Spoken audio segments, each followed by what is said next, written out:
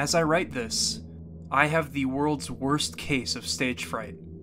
After 6 years and tens of millions of dollars, after break-ins and lawsuits, after marriages and children and divorces and deaths, we're about to ship Half-Life 2. You, the reader, know how the launch of Half-Life 2 went. You've read the reviews, seen the sales figures, heard about awards, or the lack thereof, and best of all, you've played the finished game. We've done none of these. Did we create a worthy successor to Half-Life? Did we live up to gamers' expectations? Did we pull it off?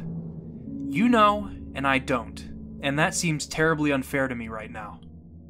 This was what Gabe Newell wrote as a foreword to the book Half-Life 2: Raising the Bar. Every time I read it, I'm reminded that there are human beings working at Valve.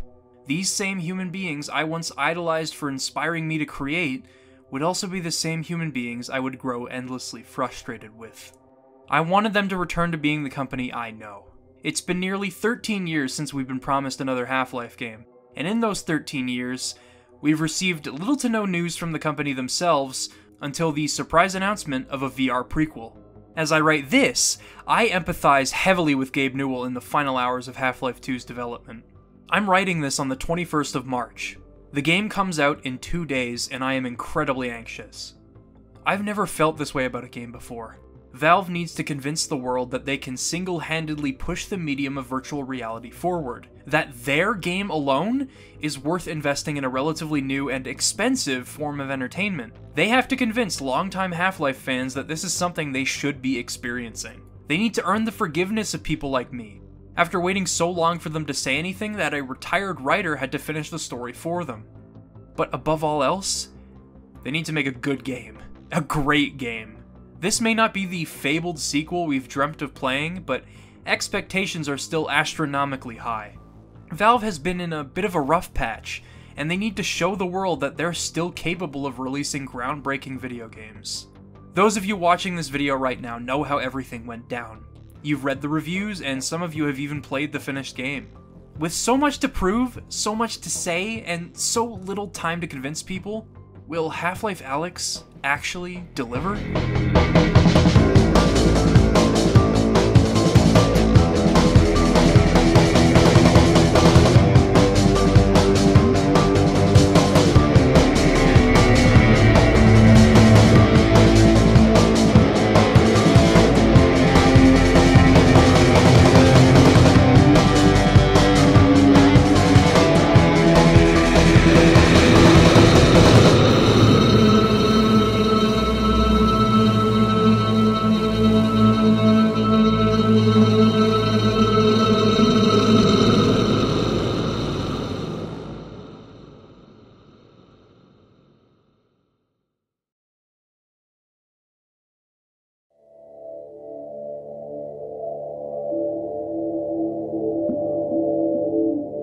In order to understand how we got here, we need to go back to episode 2. We're left on an agonizing cliffhanger with the promise of more to come. Valve envisioned a trilogy of episodic sequels to Half-Life 2, a vision they sought to make a reality. Back then, we had every reason to believe episode 3 was on its way. But it never came out. The game expanded into something too big and too ambitious to be an episodic entry, while also being a project too daunting for them to work on. During these endless experiments, Valve went completely silent on Half-Life. They went from discussing it with optimism to attempting to escape the subject entirely.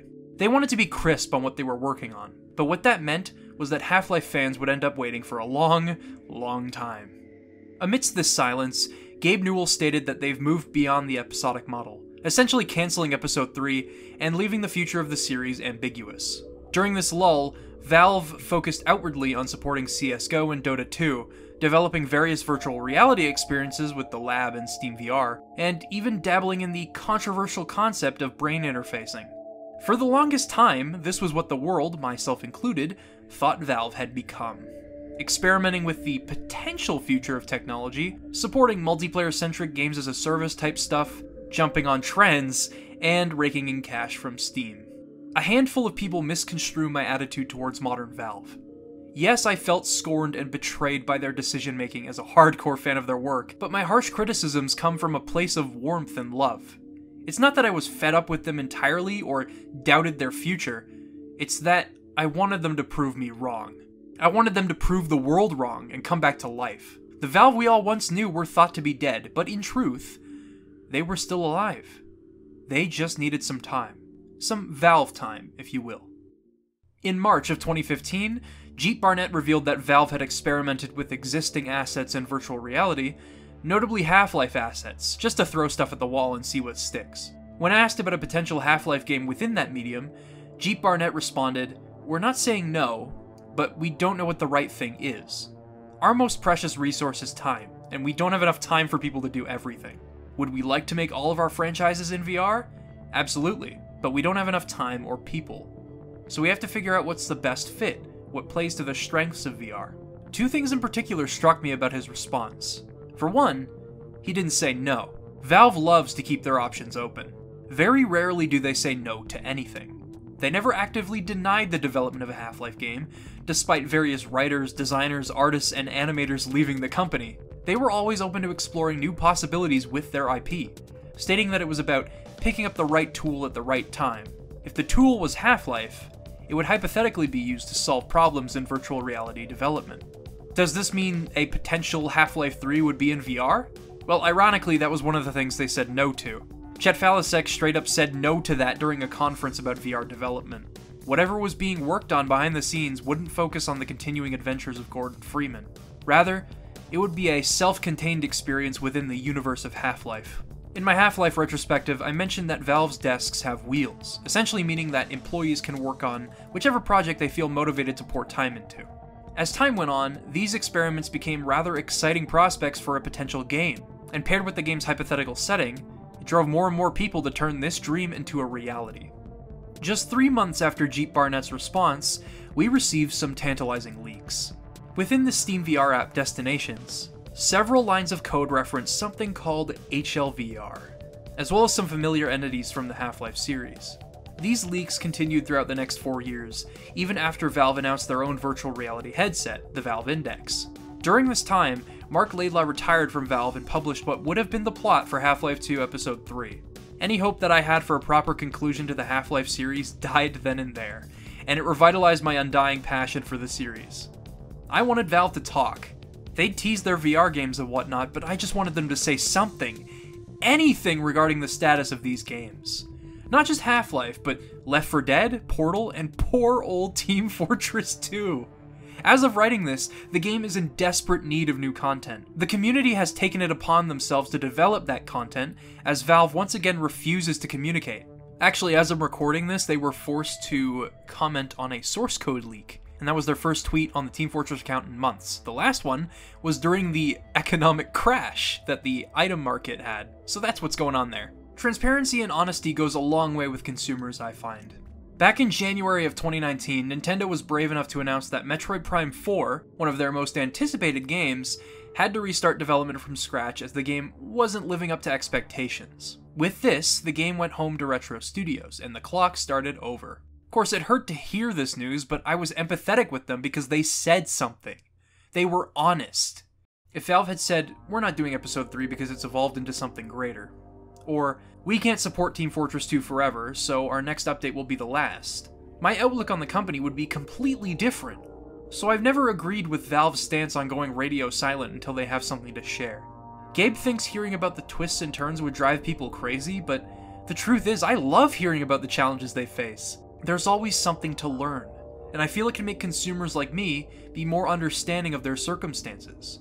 Case in point, Valve held a conference at the DigiPen Institute of Technology last year in order to discuss their flagship VR game. No specific announcements were made, but it shed some light on how difficult developing a game like HLVR proved to be. Carrie Davis managed to talk about VR doors for 30 minutes and still keep me totally enthralled.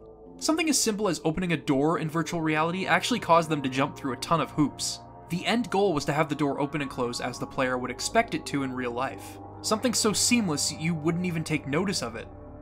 Sound familiar? This is exactly what Half-Life 2's physics engine sought to achieve. Valve wanted the game's physics to react realistically and blend into every aspect of its design. What they aimed to achieve with Half-Life 2 was being tackled once more in HLVR, only this time, they were working in an entirely new paradigm. Then, on November 18th, 2019, Valve officially announced Half-Life Alyx. 3 days later, the first trailer was released, and a release window was confirmed. I was sold. I was suddenly optimistic for the future of Valve. I was ready to forgive them for the silence I'd sat in for years, and for all of their questionable missteps. But the rest of the world wasn't entirely swayed. Sure, it showcased some enticing concepts that were only possible in VR, and they unveiled the full capabilities of Source 2, but even those that thought the game showed promise weren't guaranteed to buy a virtual reality headset for it. We all have responsibilities, and some people have tighter budgets than others. And was it really worth buying for a single game? There are a lot of questions with answers that hinged on Half-Life Alyx's quality, and this must have stressed the developers out to no end. Will this game convince people of VR's legitimacy for delivering games? Is it worth dropping a good chunk of change on a headset, along with potential PC upgrades? Will developers feel motivated to help VR coexist with traditional game development? Could it usher in a silver age for Valve, focusing solely on VR development? Will it answer age-old questions about the mythical continuation to this story, completely disregard Mark Laidlaw's ideas, or will it do neither and instead act as filler? Will it be a good VR game? Will it be a good Half-Life game? Will it be good? Will it be good? Will it be good? There's so much anxiety involved in shipping a game like this. They probably couldn't stand it, and I found myself thinking about the game more and more as the release date drew closer. I went to bed on March 22nd knowing that the next day, for better or for worse, my world would suddenly be different. March 23rd arrived, and I launched the game. What was its EXE called? HLVR. We'd come full circle, and I was about to play Valve's first single-player game in 9 years. And the first Half-Life game in nearly 13 years. And I only managed to get past the first loading screen before I felt like crying.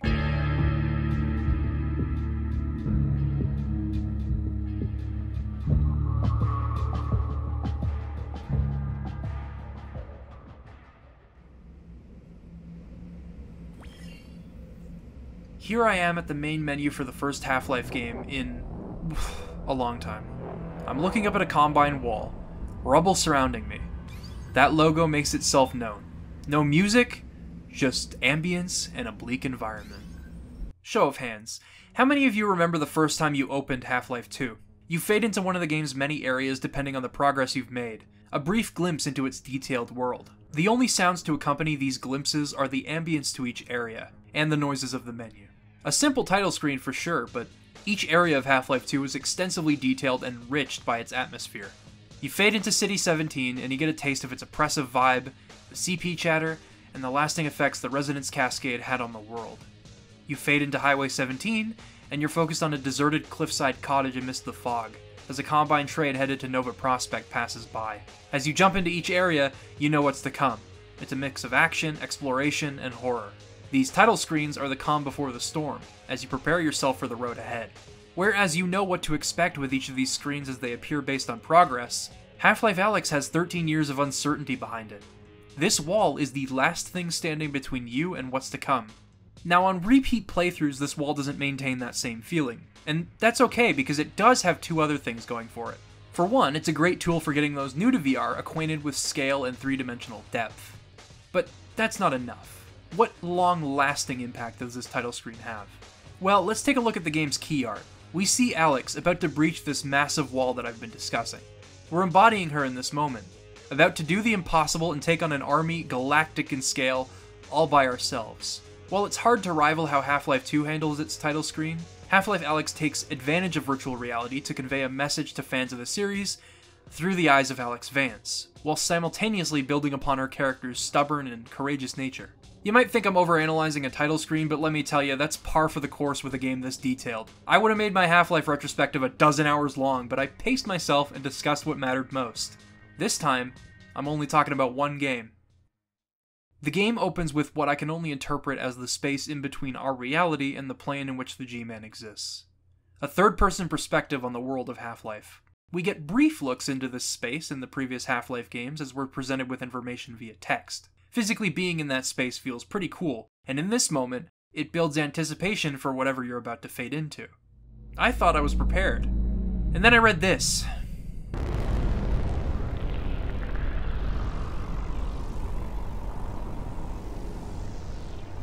Valve made it no secret that they would address Episode 2's ending in this game. Through direct references in the game's initial trailer to comments from the developers themselves, Half-Life Alyx was intended to be more than just a prequel. And that better be the case. I needn't reiterate the fact that a new Half-Life game has taken over a decade to release. But at the same time, we were given closure. At least the closest we could get to closure. They're boxed in. The community are eager for an official continuation, but altering something that has resonated with so many fans would be unwise. And I think a part of me knew that Valve was fully aware of that. But we'll have to put that on the back burner for now, because I can see City 17, and I'm on the verge of tears once again.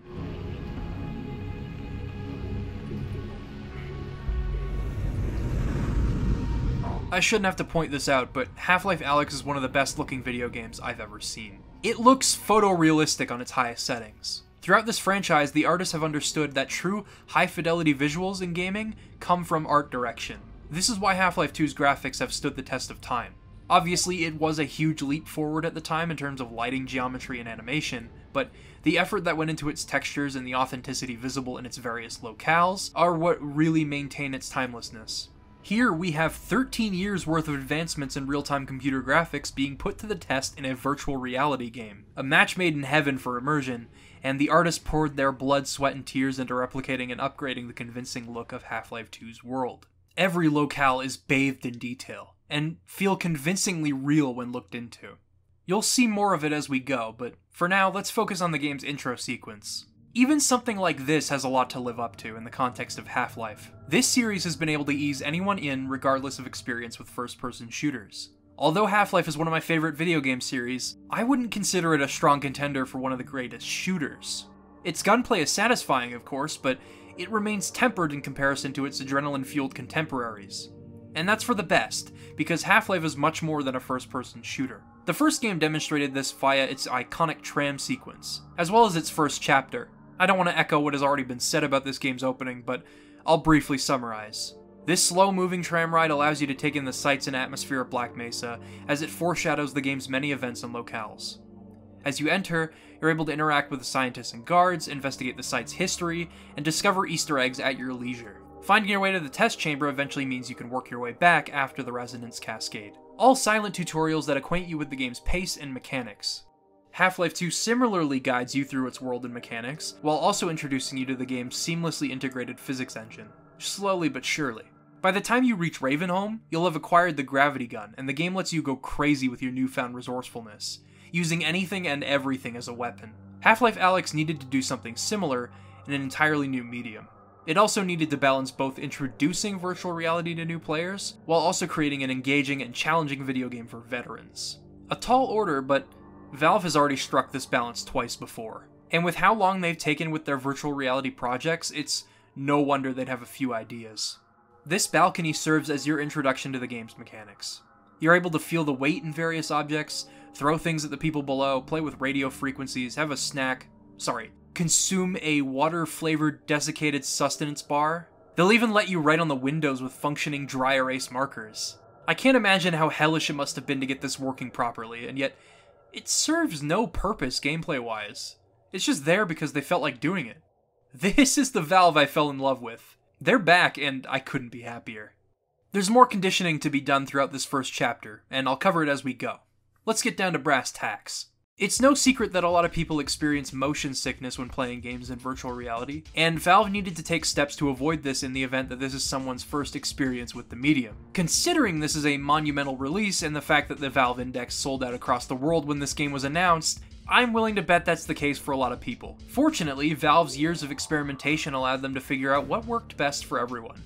The game features two teleportation-based movement types. The most beginner-friendly is the blink movement type, which uses a brief transition as you warp from place to place. You can also use shift, which rapidly moves you to the position. If you're not used to VR, this could seem a bit jarring. Like, you're not physically moving, but you're being moved by the game. Thankfully, it is a quick and smooth transition from one place to another, so I feel new players can adjust to it quickly. Good thing too, because it allows you to survey your surroundings throughout the entire process and immediately take cover or fight back if need be. The game was designed around teleportation-based movement, with the player hopping from place to place and surveying immediate surroundings. Now, in situations where enemies are actively chasing you, this can feel a bit disjointed, and it doesn't help that this kind of movement already felt immersion breaking in the first place. Thankfully, Valve realized this and developed an option for continuous locomotion. This is slowly becoming commonplace in VR shooters, but it unfortunately brings up another earlier issue I mentioned with the disconnect between physical and virtual movement. Although Boneworks laid the groundwork for this kind of movement in the shooter, looking back it was a bit too fast and jittery when sprinting. If Valve were to ease people into this type of movement in order to replace an antiquated teleportation system, they would have to take precautions. With continuous locomotion, Alyx moves at a slow, steady pace, and she doesn't have any momentum in her movement. You influence how fast she moves, and she'll come to an immediate halt when you let go of the thumbstick. It maintains immersion without being overtly nauseating, and sets the standard for this kind of movement. Even though the base speed is rather slow, you can use shift movement in tandem with continuous to get from point A to point B much faster, which is useful when you're trekking through areas you've already been or when you find yourself in a precarious situation. This actually becomes necessary for crossing over gaps and whatnot, as the game is still built around this kind of movement. Instances where the game require your character to do some platforming are instead based around teleportation, and there's no jump button of any kind. Valve has taken precautions in making this both an accessible and detailed VR game for sure. With continuous movement, there will be times where you'll find yourself walking off a pile of boxes or a slightly elevated platform, for example. Rather than experiencing a harsh drop that gives you that sinking feeling in your stomach, which is something that happened in games like Boneworks and even VR Chat, Half-Life Alyx instead slows you down in your descent until you reach the ground. If you're physically unable to crouch in order to get under obstacles, there are options for height adjustments that you can bind to your controllers. Climbing ladders can either be done physically or skipped entirely depending on how you feel. And last but not least, you can play the entire game with one hand if need be. In retrospect, it's nice to know that years of experimentation have some practical impact on VR game development. In my Half-Life retrospective, I briefly mentioned them making strides in this industry. It's one thing to see them in separate, inconsequential experiments, but it's another thing entirely seeing them at play in a fully fledged video game. With that said, I have to ask, what makes Half-Life Alyx a great VR game? We've seen what it can do to ease new players in, but what does it do for the medium as a whole? Well, for starters, the game revolves around a precursor to the gravity gun. The gravity gloves. Oh, sorry, let's call them the Russells. The Russells, as coined by this gentleman here, who may or may not be named Russell, allow you to yank things towards you with a simple flick of the wrist. Once it's close enough, you can grab it out of the air. Once this clicks, it feels amazing. This evolves on the force grab concept a few VR games have used before. It allows the player to remain in their play space, their little zone of comfort, and take advantage of their surrounding environment. The only problem? I mean, how involved is pointing at something and then squeezing your hand to bring it towards you? With the Russells, you still have to factor in the weight of an object, what's on top of it or around it, and whether or not you can catch the damn thing. Of course, later in the game you'll be flinging resources towards you as it becomes second nature, but that's not the only thing the Russells are good for. You can steal grenades and other resources off of enemies as they live and breathe, and you can even yank a live grenade out of the air and throw it back. This is something that you could do in Half-Life 2 if you had quick reflexes with the gravity gun, but it wasn't necessary. Gordon was light on his feet and you had a plethora of ways to deal with enemies. As we've established, most VR games benefit from keeping the player in a single physical environment, and being flushed out of cover can and will leave you naked and afraid, so you're actively encouraged to fling that shit right back at them. There's even an achievement for it. Look, I know in concept the Russells seem simple, and it might feel a bit absurd to waffle on about them for ages, but that's just it. A simple idea has completely reinvented how you can interact with the game. This is not unlike Half-Life. For example, Half-Life 2 created an intricate physics engine, and someone dared to ask, what if we let people play with this? It took a lot of work to get to that point, as I'm sure it did with Half-Life Alyx, but it started with a simple idea.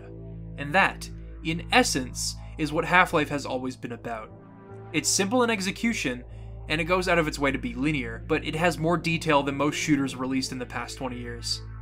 Of course, at its core, Half-Life will forever be defined as a first-person shooter. There's no getting around that.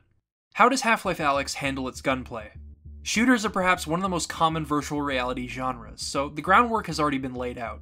If you don't already know, VR shooters are in a unique position amongst the FPS genre. Clicking on heads has suddenly become a game of physical accuracy, distance measurement, and range. Reloading is also a test of reflexes, rather than hitting a button and waiting for an animation to finish. Shooters have the potential to feel much more complex in virtual reality, but that doesn't mean they should feel complicated. Players shouldn't consistently struggle to comprehend the functions of a weapon. They should be able to reload and operate it within seconds of fiddling. Getting into Pavlov VR isn't easy for new players, as they have to wrap their head around dozens of weapons and their unique functions. In that regard, Half-Life Alyx is the exact opposite. It only has 3 weapons, but they're all easy to understand. Although it might seem like a huge bummer for a Half-Life game to only have 3 weapons, there is a purpose for this limited selection, and we'll talk about that soon. You start off with a pistol, but you acquire a shotgun and an SMG over the course of your journey. The pistol functions how you'd expect, and it streamlines certain concepts from other VR shooters. Need to reload? All you need to do is press a button to eject the empty magazine, grab a full mag from out of your backpack, load it, and boom, you're back in business.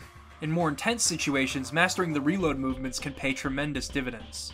This is true for the shotgun as well. Press a button to open the chamber, load 2 shells at a time from your backpack, flick it back, and you're ready to go. It feels awesome, and readying the shotgun in time to blow through a Combine soldier as he's closing in on you is one hell of a power trip. The SMG doesn't have any cool tricks to it, but you can only load a cell after the last one is completely drained. This means strategically choosing when to fire the rest of your rounds in that cell. Although the pistol isn't very powerful, landing headshots will still grant enemies a swift death, and that's where the true brilliance of Half-Life Alyx's combat becomes apparent. Much like the previous games in the series, it's simple, yet it feels great. It's not easy to land consecutive headshots on Combine soldiers in a 3D space, especially as the beefy boys are introduced, but that's what makes it feel so gratifying to take them down. And pistol ammo is abundant throughout the game. Of course, this is probably done in order to assist you in taking down zombies and headcrabs, as they're easy prey and it would be a pain to waste it all. But I feel this is done to prioritize the pistol throughout the game, which in turn improves your accuracy and resourcefulness. Then, when you need to switch over to the shotgun or SMG, you can mow through enemies. It's funny because I stopped using the pistol toward the end of Half-Life and to an extent Half-Life 2. So this is the exact opposite philosophy, and that's the power of a focused weapon selection. Valve experimented more with accuracy with armored headcrabs and their weak spots, but the true genius comes to light when fighting antlions. When you shoot off both legs, their abdomen becomes exposed. Landing one clean shot with the pistol is enough to kill them. This would be easy if the antlions didn't swarm you, or they didn't pair them with a faction of Combine troops all over a train yard. Once again, a simple idea, yet brilliant in execution. But the antlions mutate. These blue antlions can spit at you and completely drain your health in the blink of an eye. The trade-off though? They have the potential to die in one clean shot to their glowy abdomen. Look for your opening and boom! This is what makes combat feel so good. It rewards accuracy with conservation of your resources, allowing you to spend SMG ammo to speed up a battle with antlions, or use a couple of close blasts on a soldier from your shotgun. It took me a while to realize just what it was that I loved about Half-Life Alyx's combat. Yes, streamlining mechanics is always a good thing, especially for VR shooters. Yes, it feels good to use the right weapon at the right time. But above all else, emphasizing accuracy and making the player feel good about themselves for landing their shots, thus rewarding them with a higher ammo count, in a game where aiming is more complicated than simply clicking on heads, was pretty smart. That's just one of the many reasons this game benefits from being built for virtual reality. The only exception to this rule would be the lightning dog enemies, as dealing critical damage is more important than accuracy if you want to keep the fight moving. Actually, that's why these ended up being my least favorite enemies, is when a lightning dog reanimates a corpse, you have to wait for its predictable lightning attacks to end before you can deal any more damage. I'm fine with scouring a room for these little guys, but the lightning dog zombies kinda suck. But I digress. The weapons are great and the combat feels nice, but how do they compensate for the limited selection? Relying on these 3 weapons without changing things up would get a little stale after all. Well, each weapon is upgradable at a Combine fabricator with resin, which is scattered all over the place. At first I was iffy on the idea of an upgrade system in a Half-Life game. It was always better at progressively accustoming the player to new weapons as enemies became tougher, right? Of course, that philosophy still exists in this game. The big Combine chonkers are only introduced after you acquire the shotgun, for example. But isn't that type of progression enough for Half-Life? Well, with such a limited selection of weapons, and Half-Life Alyx's comparatively confined levels due to VR movement, resin ended up playing an essential part in keeping the game engaging. In order to fully upgrade your guns, it'll cost you about 300 resin. There will be enough resin just lying around for the average player to acquire the upgrades they might want, but in order to really pimp out your weapons and have choice, you'll need to scour the surrounding environments, searching drawers, moving debris, sifting through every nook and cranny. It lets you directly interact with the game's detailed physics engine, with objects functioning how you'd expect them to. Although the levels have been partially constrained, that doesn't limit the designers on how they allow the player to explore them. That's what makes them work. But what are these upgrades, and how do you benefit from using them? Well, the cheapest upgrades are reflex sights for the pistol and SMG and a laser sight for the shotgun, but more expensive options have a bigger effect on gameplay. Each gun has their own version of an extended magazine. With the pistol, you can load bullets into a separate chamber that acts as a reserve. Considering the small mag size of the pistol, this can be useful in emergency situations when you're being overwhelmed. You can also get a burst fire mod and a laser sight that makes pointing at heads much easier. The shotgun gets an autoloader to speed up the reload process, as well as a grenade launcher. You load it onto the front and watch it fly. By storing backup grenades in your wrist pockets, you can essentially turn into Demo Man. Yeah, although I went on at length about the pistol's importance, you can assume any playstyle you like as long as you're smart with your ammo and you use your resin wisely. And in that regard, resin was a great way of sneaking a modern mechanic into a Half-Life game. It works beautifully. When exploring, you're not limited to resin either. You can also unearth some ammo caches, just like Half-Life 2. You can find grubs for use with a corresponding first aid dispenser, which is a great teaching tool for exploration and memorization. Using your multi-tool and completing an unlock puzzle could reward you with health syringes and grenades as well, which you can store in your wrist pockets. I love these things. You can shoot with one hand and arm a grenade in the other this way. Rather than having a million different pockets across your body like in Boneworks, you reach over your shoulder for ammo, and you can see what's in your wrist pockets at all times, while your weapon wheel is mapped to your non-dominant hand's thumbstick. You hold the button down and you move your hand in the direction of the gun you want. This becomes second nature and it feels great. The rest of the information you need can be viewed on your left hand. Your health, your resin count, and the ammo count for the gun you currently have equipped. The amount of ammo in your current weapon magazine or chamber is all visible on the gun itself. It's great. I know I got sidetracked there, but I really love how this game handles HUD information. But yeah, let's step back for a second, give this video some structure. Another key part of Half-Life's design is its ability to blend puzzle solving with everything else. And thanks to VR, a whole new paradigm for designing puzzles has opened up. Aside from general pathfinding stuff or locating a missing item or battery akin to stuff you do in Half-Life already, the majority of puzzles stem from the multi-tool. Sometimes you'll need to disable a force field or power some machinery. To do this, you'll have to rewire circuitry. This means fumbling around a section of a level and seeing how the wires link up. I think they're great tests of spatial awareness, especially with ones that have you wrapping around a much bigger space, climbing on top of things, or sifting through debris that could be blocking your view. They do overstay their welcome a tiny bit, but they're nothing in comparison to these cache puzzles. Although the idea in place is excellent when dealing with puzzles in a 3D space, rotating the orb and moving the corresponding dots together and whatnot, they litter these so frequently throughout the game.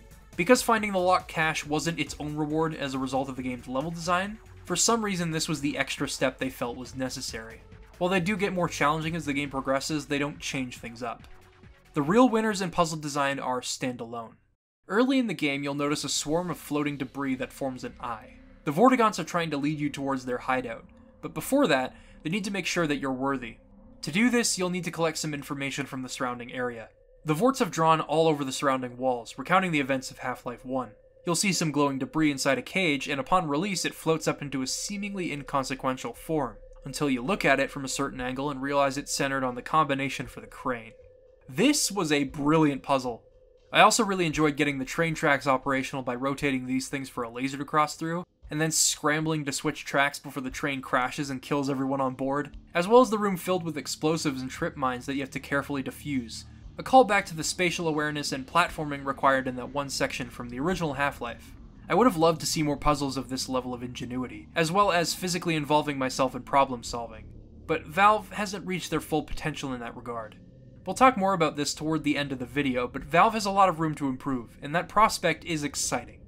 Now on the flip side, let's talk about when the game's best elements come together.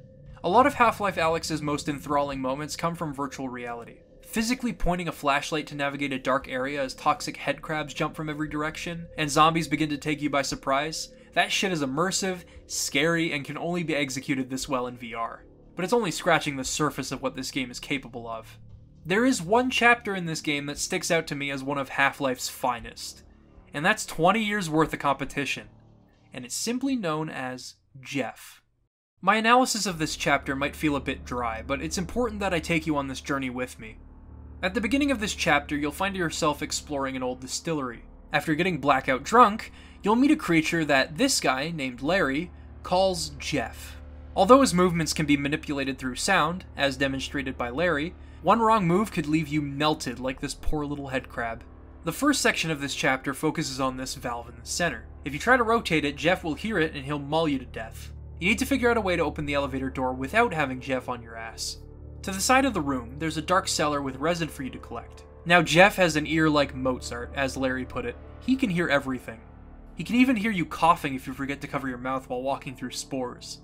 Getting trapped in that cellar with Jeff by accidentally making noise would suck, right? Well, that's where I had the idea to lock him in there. I threw a bottle in the cellar and locked the door behind him. From there, I rushed into the elevator, but the power went out. While following the circuit, he bust out of the cellar. Of course. But since you have to get in there to complete the puzzle, you need to draw him away from you. While redirecting the circuit, I accidentally made a siren go off and Jeff closed in on the cellar. My worst nightmare. I had to frantically search for a bottle and throw it over his head before he could find me. Often in horror games, I find scenarios scariest when your hand is forced. When the game pushes you to do something that you really don't want to do.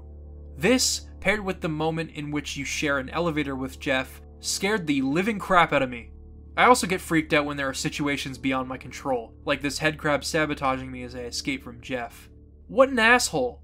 Doesn't it know what Jeff can do to headcrabs?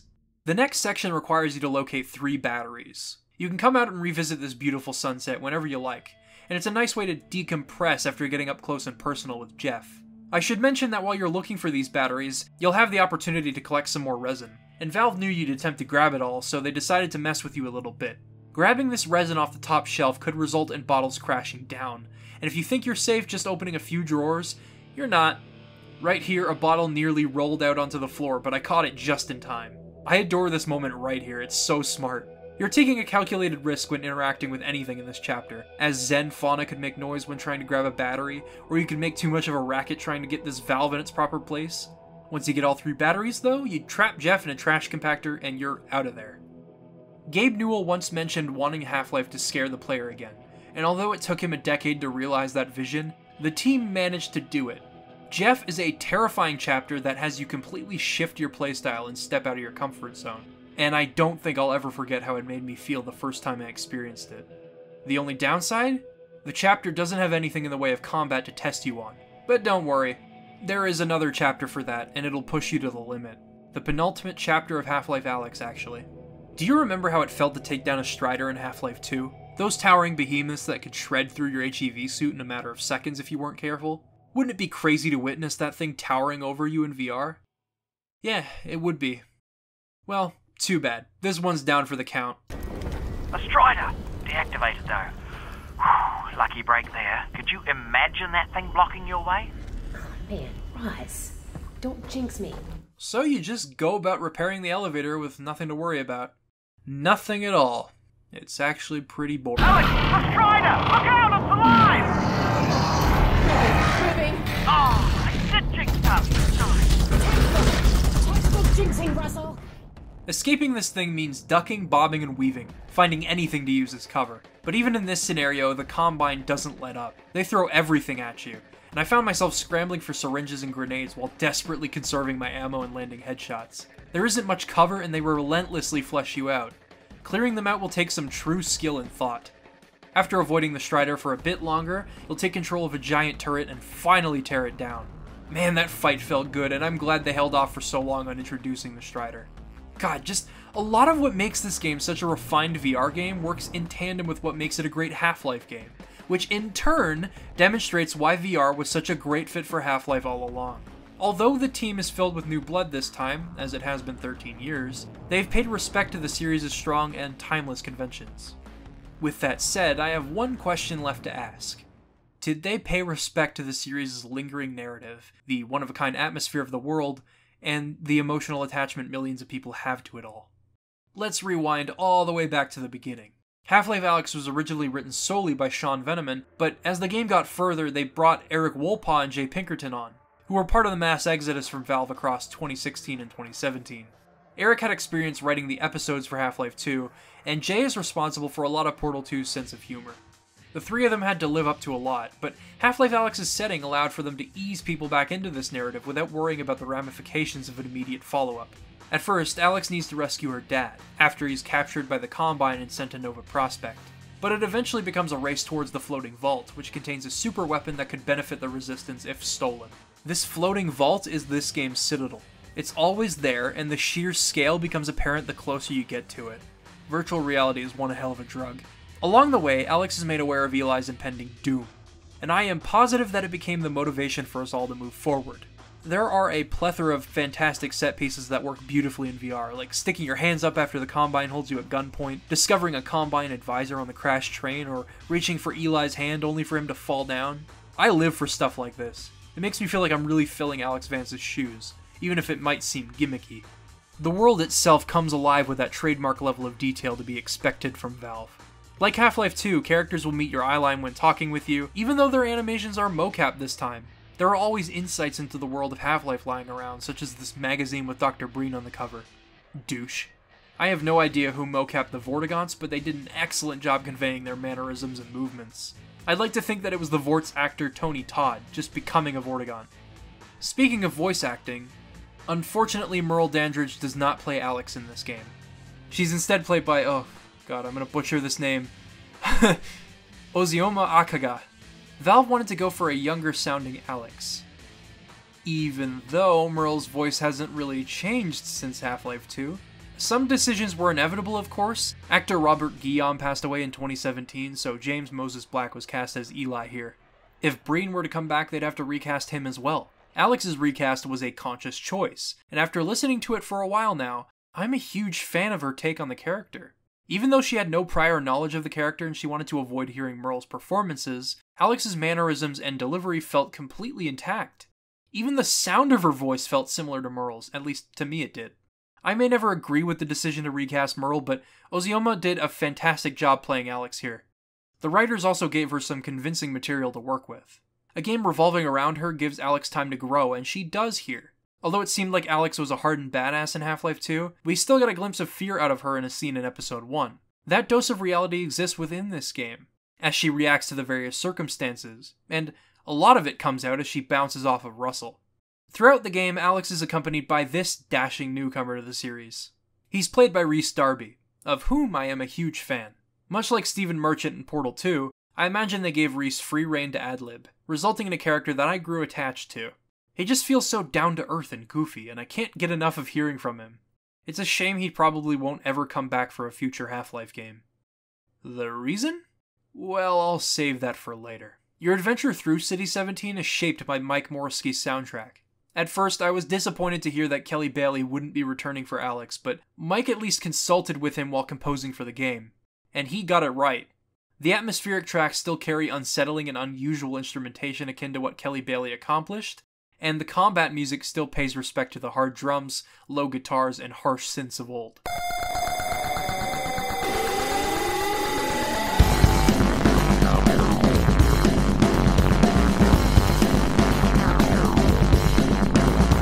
The synths are especially symbolic of Combine technology, and they become a motif as you approach the vault and especially as you fight the Strider. Ever since Portal 2, Mike has used stems in his soundtracks at Valve, building upon a song as it ramps up in intensity. To show you what I mean, here's how it sounds when the chase begins.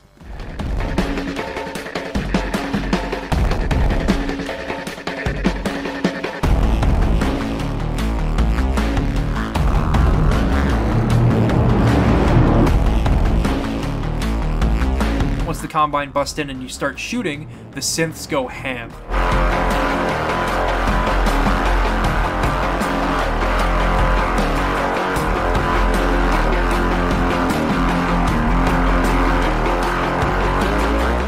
With all that said, Mike knew when to keep the game silent, just as Kelly did.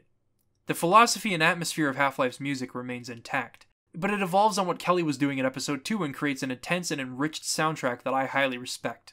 My favorite song, however, well, that comes from the game's credits. And before we get there, we should talk about the ending. After overhearing a Resistance member conferring with the Combine, Eli comes to the conclusion that the vault was built as if it were a prison, in order to keep something in. The only thing that could bring them down.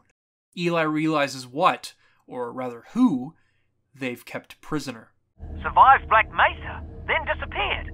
Eli, they do have a super weapon. God damn it, Russ, they got Gordon Freeman. This revelation was a pretty big deal, but it almost seemed too good to be true, and it wouldn't line up with the series' narrative. I loved theorizing about what that vault contained throughout the game, and my anticipation was only growing as time went on. I entered the vault and started playing what could be the only chapter to rival Jeff.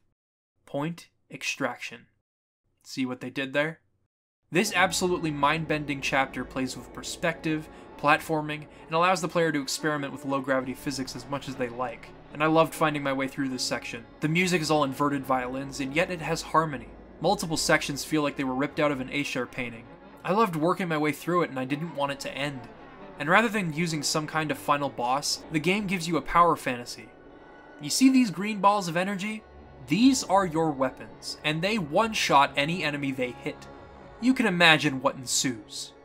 I'm throwing balls of death and grenades all over the place, watching the Combine fly. After a scrap with a Strider and countless Combine soldiers, this is cathartic and makes you feel like an unstoppable badass. I am not kidding when I say this and Jeff, as chapters, could have sold me on a VR headset alone. They're that good. Of course, I owned a VR headset before this game came out, but, you know, hypothetically. Anyway, it's time to put an end to this speculation.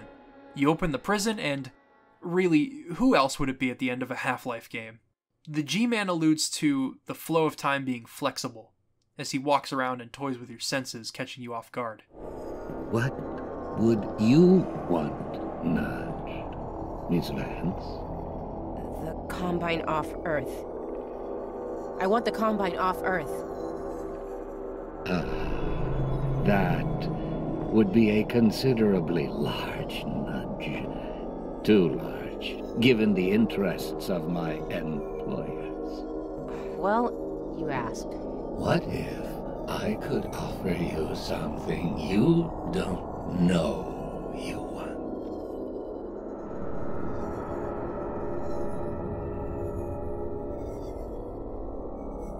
Here we go. As soon as I heard Dark Interval, I knew where this was going.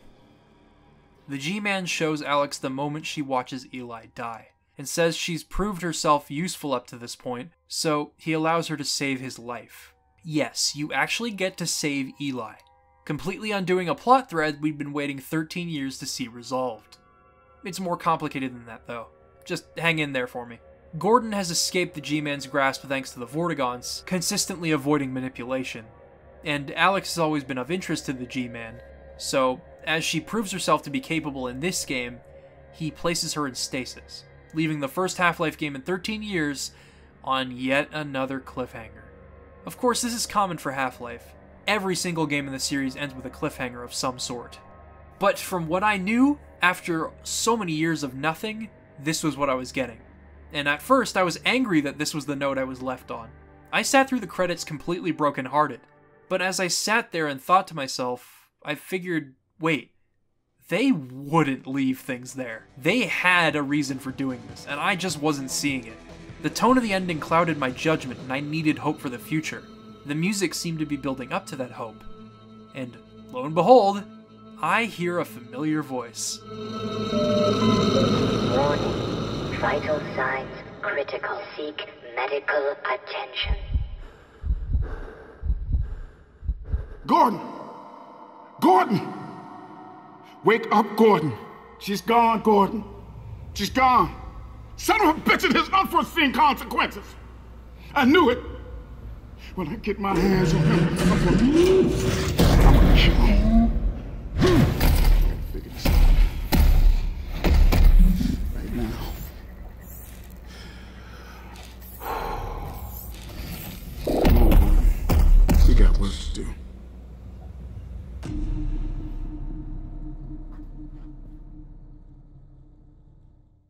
When I experienced this for the first time, I wanted to scream in excitement.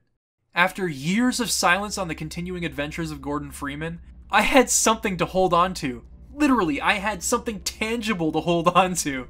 With this post-credits scene, and being able to grab that crowbar, my entire outlook on the future of the series shifted from bleak nothingness to, holy shit, oh my god, holy shit. But let's calm down for a second. There's a lot here that just doesn't make sense at first glance. I know a lot of you have already had time to think about this ending, and it's possible that we all could be overthinking things, but surely what G-Man is doing would have caused confusion amongst the Half-Life timeline, right? And didn't Mark Laidlaw skirt around the Borealis' potential to time travel by having Gordon and Alyx destroy the damn thing in Epistle 3? What are they doing here? Well, here's my interpretation of events. After Eli is killed, G-Man was disappointed with Gordon's inability to keep him alive. The reason G-Man asked Alyx to relay his message to Eli was because he was supposed to live in the first place, and face those consequences, rather than die out. To set these events in motion, G-Man travels back in time and allows himself to become captured by the Combine, anticipating Alyx's ability to free him. She does, and from there, he allows her to save Eli. Proud of the work she's done, he places her in stasis. This respects Mark's ideas for Episode 3, as she was to be placed in stasis there too, while Gordon would be left in the dust. Now, the reason I believe this doesn't create a paradox is because we are witnessing a split timeline of events, and that split occurred as soon as G-Man interrupted the flow of time. In one timeline, Gordon and Alyx set off for the Arctic in search of the Borealis. In the other, this happens. This pays respect to the closure we received in the form of Epistle 3, allowing fan projects like Project Borealis and Boreal Aleph to continue, but it also allows them to write themselves out of the corner they were stuck in for years. Valve knew that Mark Laidlaw released his letter, and instead of creating something that attempts to resolve the cliffhanger and render his work obsolete, they created something new, something that works contextually, and they left the future of the series open. Truthfully, the technicality of it all is something that I believe the writers wanted us to discuss for years, just as we discussed the mystery behind the G-Man. My theory is but one of many that people will come up with. This ending, in the face of the entire Half-Life series, has a far greater meaning than what is presented at face value. It's aware of Laidlaw's letter and the temporary closure we received, and for the first time in years, it gave me hope for the future of Half-Life. But what is the future of Half-Life? Half-Life Alyx may have been a great launch for a VR game, but it's clear that its sales were truncated by a small install base. More people watched the game on Twitch or YouTube than the people that actually played it, and that was inevitable. I have no doubt that Valve will continue to release VR games that improve on concepts introduced here, but what about Half-Life? Alyx may have been fantastic, but it isn't perfect. I wanted more breadth in its locales that weren't derivative of Half-Life 2. The zoo, hotel, and the game's final chapter all felt unique enough, but I've seen train yards, garages, and sewers before. I want the puzzles to have a similar amount of breadth, so that the pacing remains consistent and things don't get repetitive. I want to see them attempt more weapons. Melee weapons and other objects have already caused problems for them according to Robin Walker, so it's okay if they stick to adding more guns. But, with that said, no melee weapons means no crowbar, and that means a VR-based sequel starring Gordon Freeman is unlikely to happen. But does this mean Valve will tackle another keyboard and mouse Half-Life game? It's exciting to think about, really, because there are so many directions they could take, but there are also countless things that could still be accomplished within Half-Life Alyx's gameplay.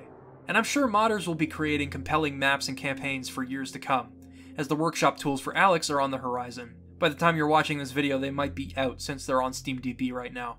And even then, the modding community is so great that they've already developed their own tools, and they've created some decent maps with them. Someone even created a horde mode for the game, and I loved it. If all that was possible with bootleg tools, imagine what Valve's tools will enable people to create. With that said, if the next official installment in the Half-Life series takes a long time, I'm willing to wait. I'll wait as long as I have to. I know that's the exact opposite of how I felt in my Half-Life retrospective, but this game was damn good, and I have hope for Valve's Silver Age. Needless to say, they've proven me wrong. It's impossible for me to predict the future. Although I am certain AAA VR games will finally start coming out of the woodwork, including but not limited to Respawn Entertainment's Medal of Honor game, I have no way of knowing how this will impact the video game industry as a whole. Perhaps VR games will always remain niche, supplementing traditional games. But what does feel like common sense to me is Valve has to really buckle down and work on some more VR games. They don't want to hang the current VR player base out to dry, so they have to get serious about game development again. This is the direction Valve is taking. It might not be what everyone was hoping for, but Half-Life Alyx convinced me that this was a necessary step for them, and I can't wait to see what they come up with. Here's the thing. I had 20 years of hindsight with my Half-Life retrospective. I have far less than that with Half-Life Alyx. It's impossible for me to say what happens next. Right now, I want to live in the moment. Valve is back, and I have hope for them. More than I've had since Portal 2. It's easy to pick on them for the questionable decisions they've made, and I'm still bitter about the scars they've left on me for going dark. I definitely won't forget what they've done. But I can forgive them for it all. These 13 years have been a bumpy ride, but if it meant getting a game as good as Half-Life Alyx, I'm certain it was worth it. I'm also certain that it'll age well. A game that is refined, immersive, and fun, a game that did similar things for the medium of video games that its predecessors did, will hold up for years to come.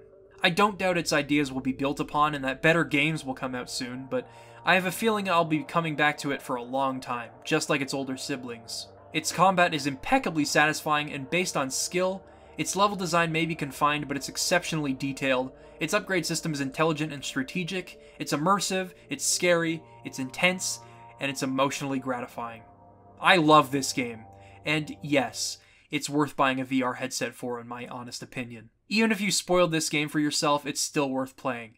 With virtual reality, watching and playing are even further removed from each other than with flat-screen games. You really won't understand until you play it for yourself. If you can't afford it, there's no rush. The game will still be there when you have the chance to play it. Half-Life didn't turn to dust after all these years, and there are people playing it for the first time today. A couple of years ago, I watched my brother witness Eli's death for the first time. It's never too late to experience a groundbreaking video game. Don't push yourself, just wait. I promise it'll be worth it. I mean, we've waited 13 years with no hope to hold on to. What's a little longer, right? And Valve, thank you. I missed you. Welcome back.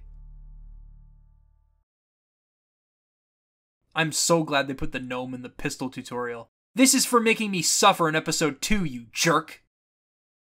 Wait a second. What's this achievement for? Gnome vault of my own. Bring a garden gnome with you to the vault. Motherfucker!